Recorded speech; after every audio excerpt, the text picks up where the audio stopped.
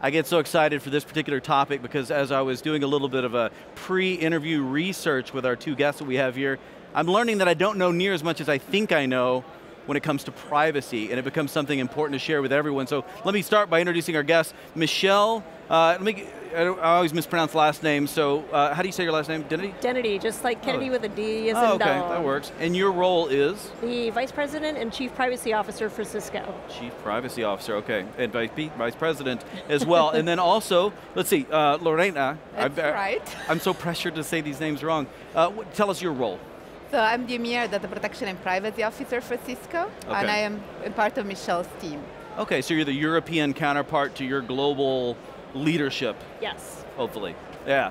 I hope so. I hope so. Okay, so on the subject of privacy, as we were talking about earlier, this notion that, well, one key theme we talk about Cisco Live and is ever present at Cisco is that we're creating a lot of data. You know, and we create a lot of, we're all about helping create and move that data around and such like this, but you were telling me that there are implications that come along with that that are important for customers, well, whether you're a Cisco customer or not, they become very important to understand. Can you explain that further? Absolutely. Whether you're currently a Cisco customer or not, we hope we all are, of course. Right. 80% of the world's data goes through a Cisco system at one point during its life cycle or not. Now, that doesn't necessarily mean it's just our customer data that's being curated or held or managed on Cisco property. That means services that we provide, gear that we've provided, clouds that we offer, collaboration tools that we offer to our customers, et cetera. People who are connecting in any sort of transactional way and data that is flowing back and forth is going over a Cisco network. Okay. In the past, we believed that we were just sort of the dumb pipe, solder it together and go away and sell the next one. Yeah. But as you can see, our business is transforming along with everyone else's in the land of digitization. Yep. Say that one 3 times fast. I can't. I was glad you attempted it. I know, yeah. I was feeling kind of good about that. But as we recognize the power and the gravitas of data, if you will, it's not some cheap thing you put in storage, it's something to drive your business. Right. So as that value goes up, we also have to recognize how valuable that data networking, those data services, and those security services are for every single one of our customers and everyone with whom they interact. So I want to make sure, I probably should have done this at the top, but just to make sure I understand, how do you describe your role when you're speaking to customers?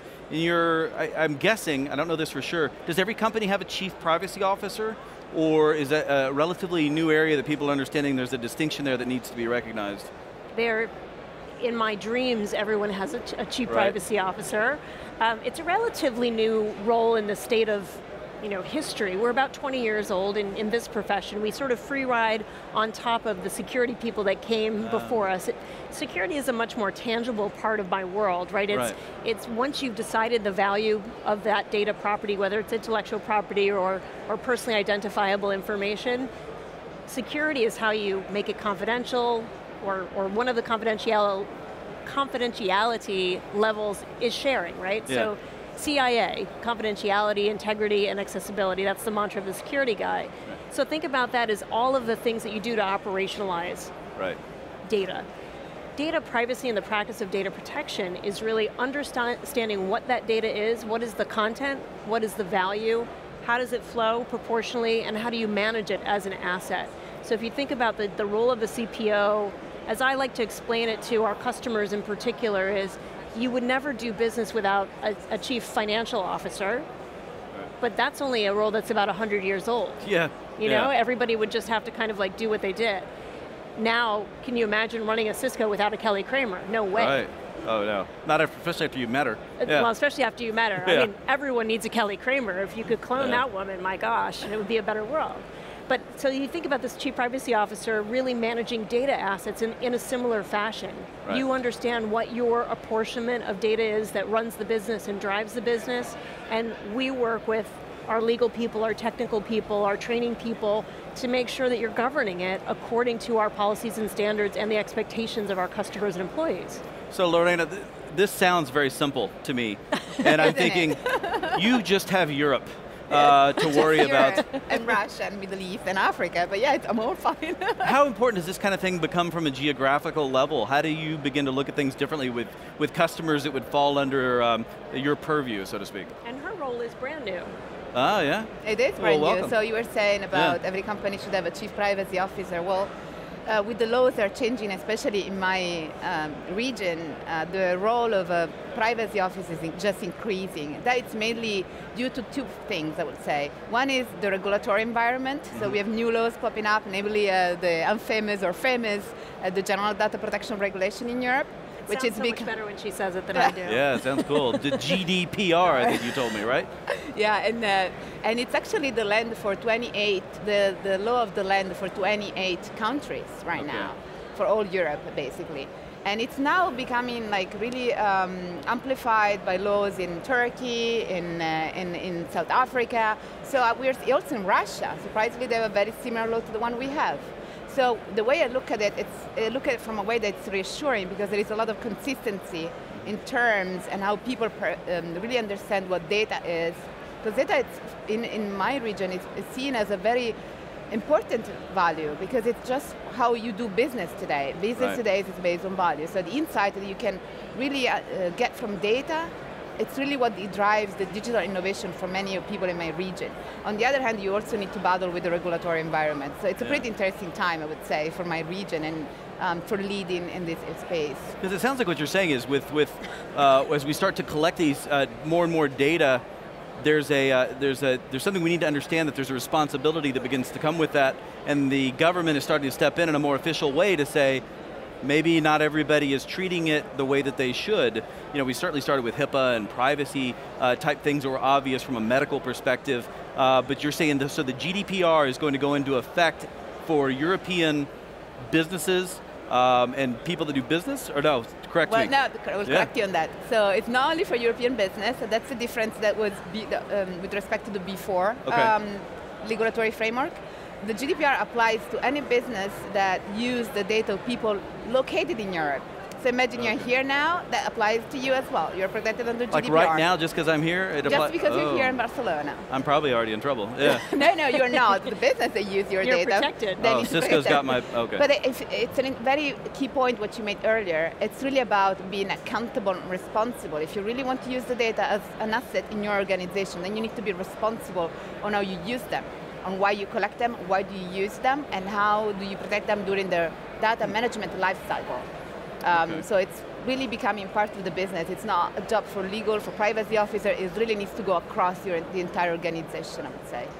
Well, so as we wrap things up here in the final minute, I didn't have this question necessarily pre-worked out, but I am just curious. It feels like, is there a challenge with defining data that falls? Because it seems like, from a technology standpoint, like I know what data is, but it sounds like there's a much more nuanced understanding of what it is, because defining, again, I'll switch back to technology roots. You're impressed when a company can define, this is my most important data so that I can put quality of service around it as it travels, but it feels like there's another level of understanding here because we're going to be held accountable for what we do, how we store, how we dispose of, and who we share stuff with, I would imagine.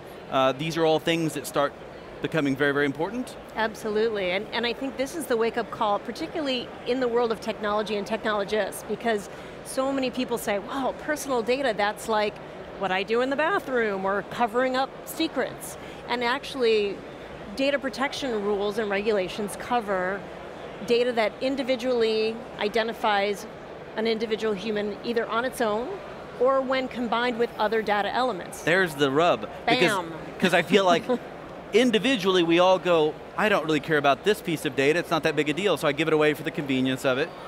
But then you get enough pieces that don't mean anything by themselves, but when correlated, suddenly the rich meaning that comes out of it, and companies are profiting off of that information because now we've become the product, and we think we're getting something for free, but in reality, we're actually just volunteering our information. And this is where all this stuff collides. I mean, just yesterday, there was a revelation that a fitness watch company's data was being used to look at, and they figured out where the military bases were, some which were identified, some which were not. Because they're working out more? The level of workouts.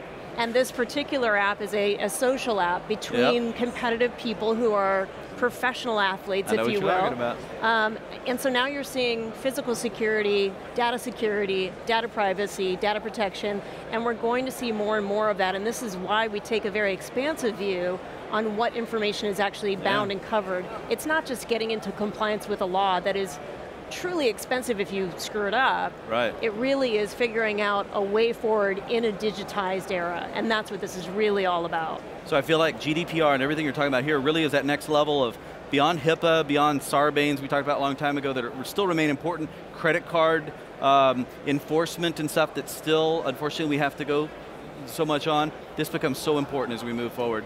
Michelle, thank you. Lorena, thank you very much. Thank you. Keep doing what you're doing and sharing that good word. Thank you guys so much. Keep your stuff private.